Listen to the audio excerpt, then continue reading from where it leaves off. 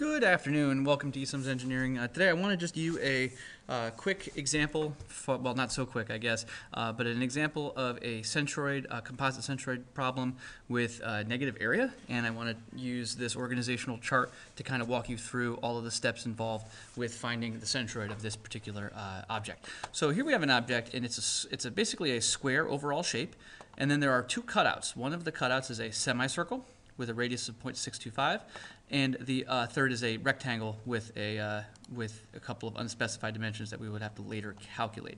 So let's take a look at this particular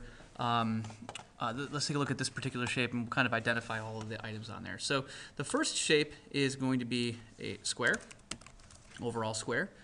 The second shape that's labeled number 2 is a semicircle, and the third shape, which is also, it's a rectangle, and that's that third cutout. And we can see that there's 1, 2, and 3 here with those items. So there's a 1 here, there's a 2 here, and there's a 3 here, right? So that's the first three shapes, on here. Now, when we're finding the centroid, we kind of have to base it on how much of each shape is taking up area, and at the same time, we have to consider the shapes that are cut out, and we're going to consider this as negative area for the purposes of the calculation. That way we don't have to change any of the methods about how we're doing the problem in the first place. So we'll first find the area, and it's a square here. So this square is 2 inch by 2 inch square, which means that the area of this square is 4 square inches.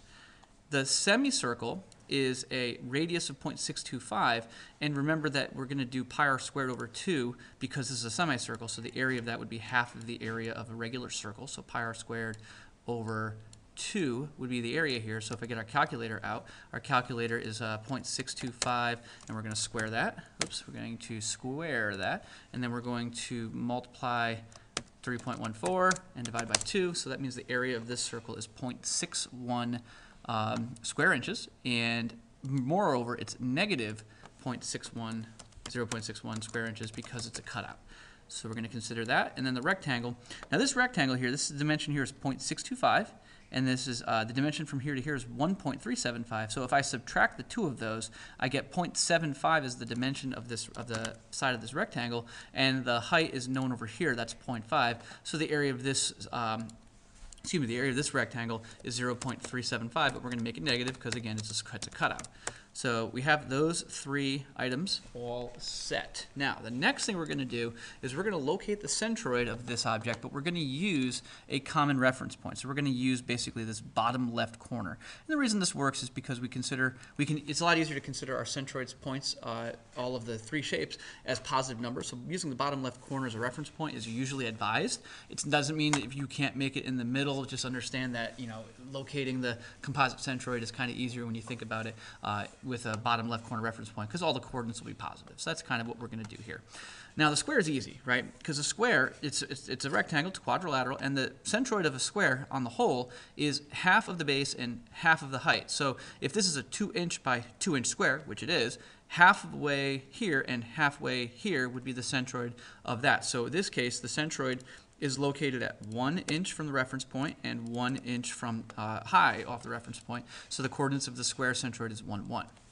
Now for the semicircle has a horizontal orientation. So that means that the x-coordinate of the center of the semicircle is going to be the centroid's x-coordinate. So in this case, the other way to look at it is, of course, where's the line of symmetry, right? Line of symmetry horizontally is this far away. It's 1 inch away. So the semicircle centroid is 1 inch on the x-axis.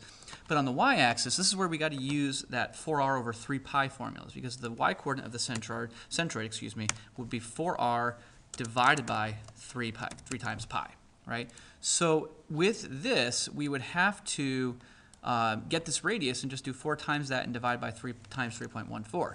So we'll go 4 times 0.625, that's the radius, and then we're going to divide that by open parentheses 3 times 3.14, and then that's going to be 0.265. Now don't enter that into the table, because all that's telling us is how far away from this point right here, where my mouse is the centroid. Well, vertically, that's how far it is. And then, of course, the orientation of this means we're going to go down. So at this point, we are 2 inches high, and then we just have to go down this distance right here. So if I do 2 minus 0.265, that's going to be 1.735. So the y-coordinate of the centroid is 1.735 units away from the origin.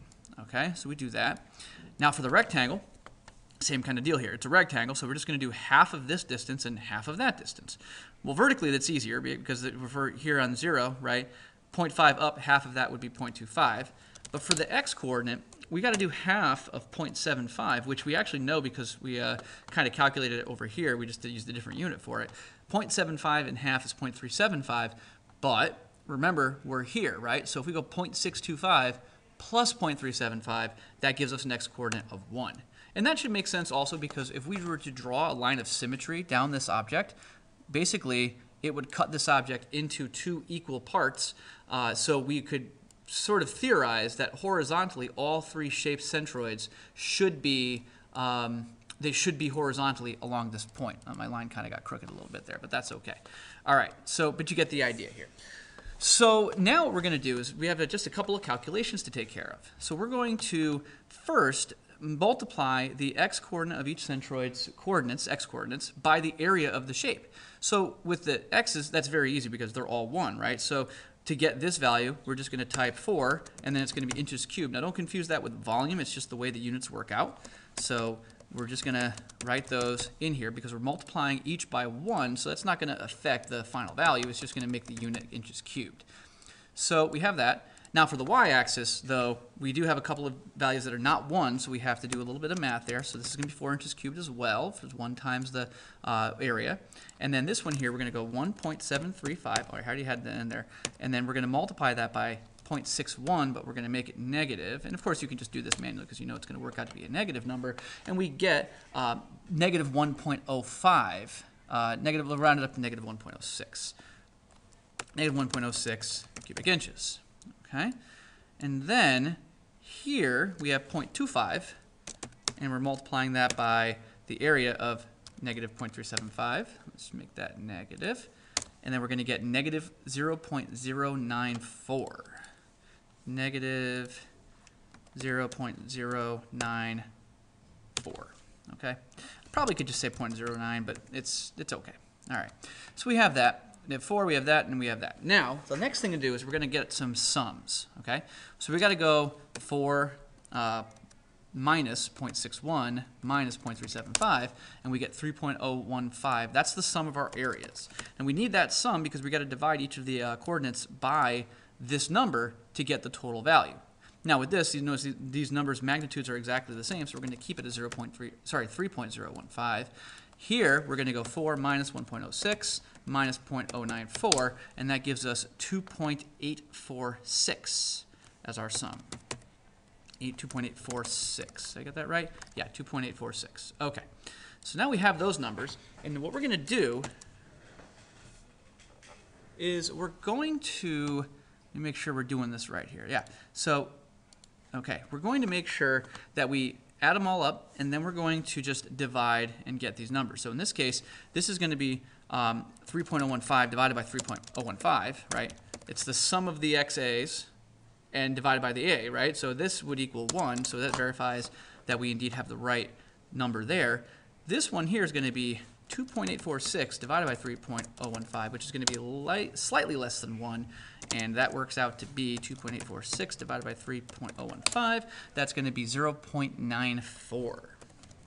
So the centroid's location here horizontally is 1 inch to the right, and then 0.194 inches up. Okay, so that kind of makes sense here. Now, this drawing, is works out nicely in this regard. The centroid moves down a little bit because of this cutout here and this cutout here, yeah, it works out pretty well here. I'm just going to check one thing though. 1.735 times 0.61. Yep. Okay, that makes sense. Okay, so I just wanted to make sure.